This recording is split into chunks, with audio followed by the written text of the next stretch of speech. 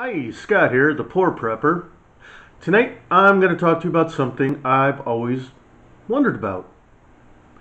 Everybody talks about the freeze-dried food. You can get it from a huge variety of companies, from the internet to Costco to the Mormon's Bishop Warehouse. They even have a Bishop's Warehouse here in Tucson, Arizona. I have a friend who's actually purchased food from there, and he likes it. The problem is, all the freeze-dried food has one thing in common. Bland. No flavor, no spice. Well, tonight I'm going to talk about something that can help you out. Start prepping this stuff, because it's not an essential prep. It's something to add that little taste of home after everything else is gone, when the stores are empty and nobody's going anywhere unless they're walking or, making their own biodiesel. This is something that can help you actually help boost your morale and everybody else's who participates. Right here, I got me a food grade bucket, and this is all spices. Now, what's in this particular food grade bucket? I got everything is in seal-a-meal bags.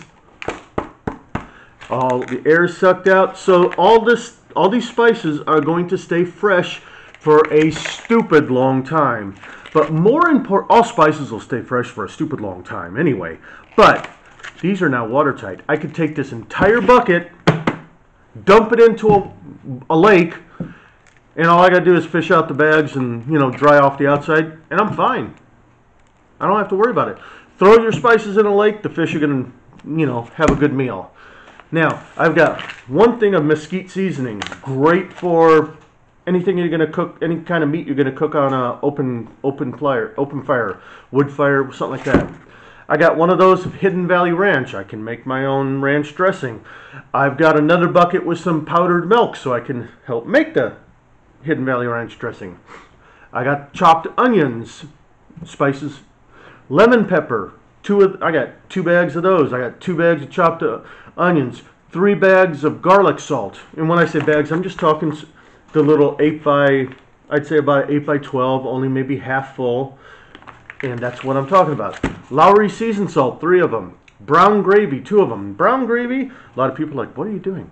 Brown gravy's great. You make some, either use water, or I prefer to use beef broth, add after the meat and all that stuff's in there and cooked. Add a little brown gravy, stir it, mix it, and keep adding it a little bit at a time until it hits the consistency you like. I like a semi-thick gravy. And by the time you get all enough in to get it to the thickness you like, it is tasty. I got 5 bags of granulated garlic, 8 bags of just plain old table salt. So what do? Into the bucket. Now, this lid, cheap one from Walmart, it's going to be going away. I'm going to get an actual good watertight lid. This is not a good watertight lid. It's just something I'm using for the time being. The problem is you stack more than, let's say, 4 buckets on these. Put that lid on and stack 4 buckets, and if they all have that lid, you got a good chance of the whole thing just toppling over. So I don't like that. I'm going to get a different lid. One thing, Amazon.com. Well, these are organic. I don't care if it's organic or not, but cinnamon sticks. Each one about as long as my finger, say 2 to 3 inches, and there's over 100 to this bag. A 16-ounce bag, 1 pound, that is a stupid large number of cinnamon sticks. Next time I start doing a bucket of spices, I'm going to do these, probably 5, 6 to a seal-a-meal bag and into long-term storage. What's this good for?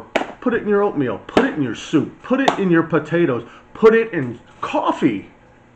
And it can go in so many things and add a good flavor and actually help boost some morale and give you a taste of home. One of my favorites, M&M's, just plain old M&M's. If you like peanut M&M's, do those. I prefer plain old M&M's. Now I go to the Costco, buy the ginormous bag of them, and I can fill up 3, maybe almost 4 of these. What I do, hear that? It's solid. I vacuum sealed this entire thing so that this jar I almost called it a bag, sorry. This jar is going to last a long time. 2 months ago, I opened one that I had sealed at the same time I sealed this.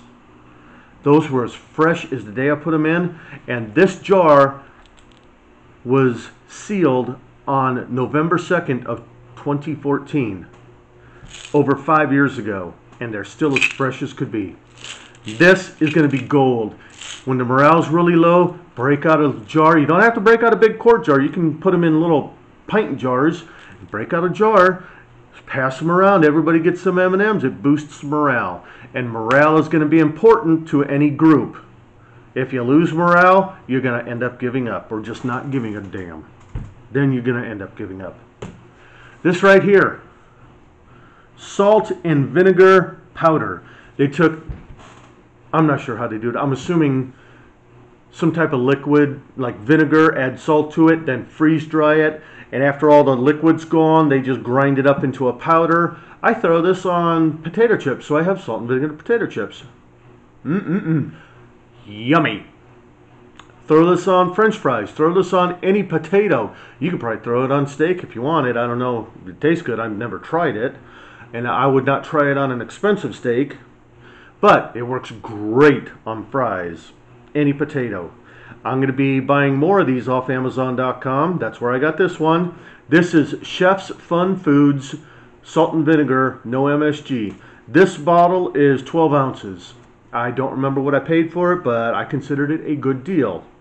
Now, I'm going to be putting probably half of one of these into a Ziploc, into a sealing meal bag, and into storage, and figured 6 ounces per. That way, let's say you want to take some potatoes, chop them up, cook them up, throw some of this on. Everybody has some good old-fashioned salt and vinegar fries.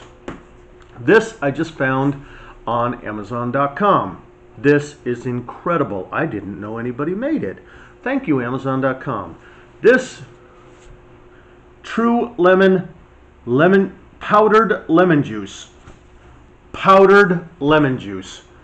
God bless America. I like lemonade. When teotwawki happens, stores are empty, everybody's bugged out, when we're eating bland food. I'm not going to be eating bland food, but a lot of you are. This here says 4 teaspoons will give you half a cup of lemon juice. 4 teaspoons and half a cup of water, you got half a cup of lemon juice. Well, guess what? 8 teaspoons gives you a cup of lemon, and a cup of water, that's a cup of lemon juice. 1 cup of sugar to that, and a quart of water, you got yourself lemonade. And it's any lemonade made from real lemon juice is the best lemonade out there. Country time, you're good lemonade, but you're just not up to real lemon lemonade. Ladies and gentlemen, you don't have to get this, but I suggest you do because it is going to be yummy. I'm even thinking about sprinkling some of this on some barbecued chicken. I'll let you know how that turns out. Now, if you guys have any questions, please contact PoorPrepper13, that's PoorPrepper13 @gmail.com, and I will answer you. You guys have a good night. Bye-bye.